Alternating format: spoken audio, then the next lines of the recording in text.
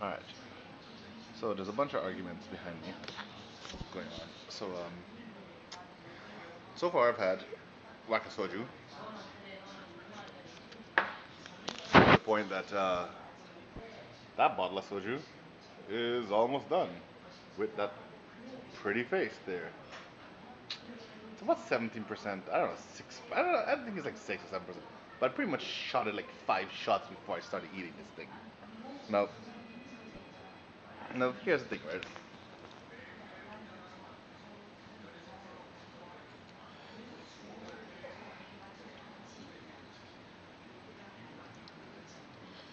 The thing is, if you look at meat itself, right,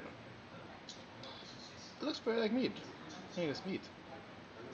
I mean, there's some fat there. So the thing is, what you do is you, like I mentioned previously, you take that, and there's chilies and more chilies. Well, kimchi and chili sauce, but I don't even know what it is. It looks like cotton, cottage cheese chili sauce, and you kind of pour it into that, and yeah, so you do that, and then all of a sudden you know, it's it's really not bad at all. I mean, I think it's a mind fuck. And I myself, I can't get over the mind fuck. I mean, I've taken like 5 bites of the meat, but I mean, I've eaten most of the, it's kind of like top there, right? And so I've eaten and eaten. Um, but like, I think a lot of it is really a conditioned mind fuck.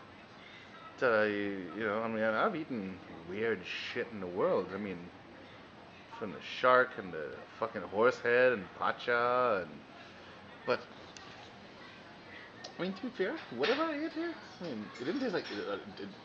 I'll say this much: it's not chicken, it's not beef, it's not goat, it's not pork.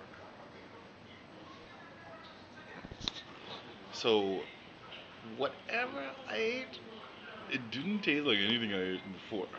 I mean, it could be fucking kangaroo or something, but yeah. So you get the idea. But anyway, you have a bunch of shoju, and if you drink a bunch of soju and then you let it rest and then you eat the chilies, chili can't focus there, you see chilies. So if you have a chili and over the rice, then you'll be alright. Now, what your conscience will tell you, especially you know, if you're not so diametrically opposed to the whole thing, and you understand that this is a cultural experiment, especially for a Trinidadian, um, because I mean, if in Trinidad we have plenty fucking dogs in Trinidad. So if we was to eat dog in Trinidad, there'll be a lot of cheap meat around.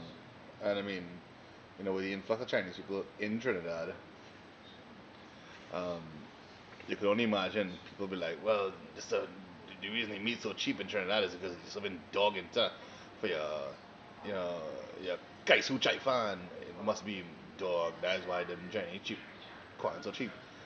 Obviously, I've only been here like maybe 25 minutes, and I've had like half bottle of soju, so I'm getting kind of drunk. But the point is that you know I've achieved the number two purpose of this trip. Tonight I'm going to Gangnam and I'm going to dance Gangnam style in front of the Gangnam sign. It'll probably be epic. Actually, I do feel kind of drunk. Um, but hey, we'll do it like a boss. So yeah, so you know, but thankfully the first video with mommy showing me how to eat this stuff, I've needed that. Even though we don't speak the same language, communication works. Anyway, this is gonna be in the priceless section. 12 minutes of priceless videos so far.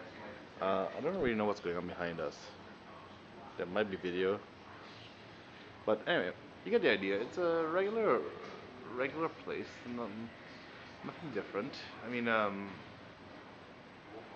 Donald at the hotel was quite good in giving me a recommendation.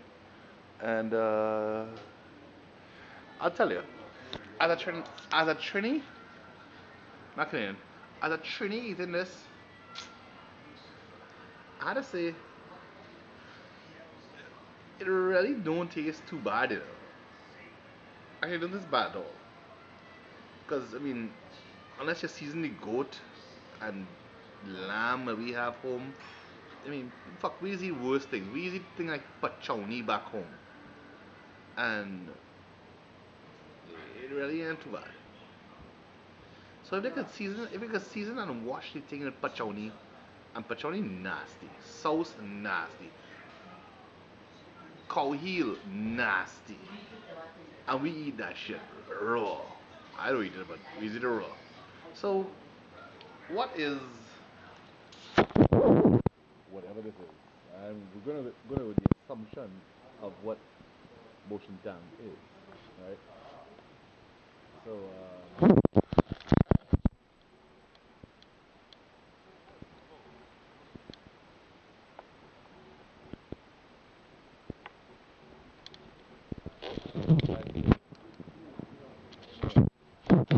get my bag.